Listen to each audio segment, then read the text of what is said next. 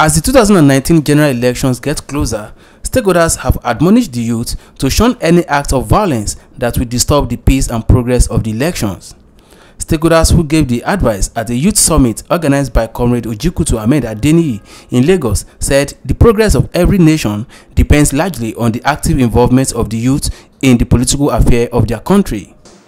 The youth in Nigeria has what it takes if there is an understanding, if there is proper learning, if there is a middle point which the equilibrium is trying to create between the old and the young to move Nigeria to the next level. Various speakers at the event, while speaking on the theme, noted that in taking the roles of leadership in the country, the youth needs to rise up at early period in participating actively in governance. But the truth is, you need to be consistent.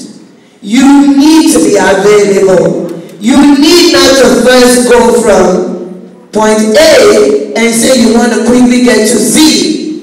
In C, D, E, there's an experience, there's a knowledge that you need to acquire, that when you do have that success, you have something that you can sustain it with. We might be vibrant, we might be innovative, but all of that we have, we need the guidance, advice, good guidance and good advice of our elders to make it work.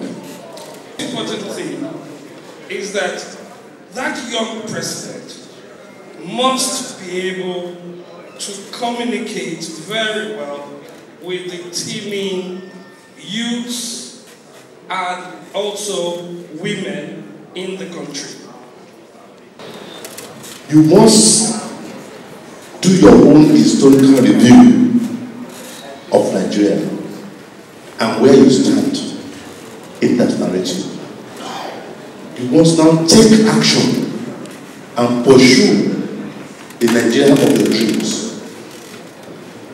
That is a personal commitment you must make. But if you want to be, you still have the notion of serving your country as a president in the future. Oh yes, it must start from somewhere. I agree. But my closing remark to the youth is that any party that you belong to, take your space.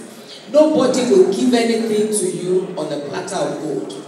It's very important that we all get to rally around like this, learn, deliberate.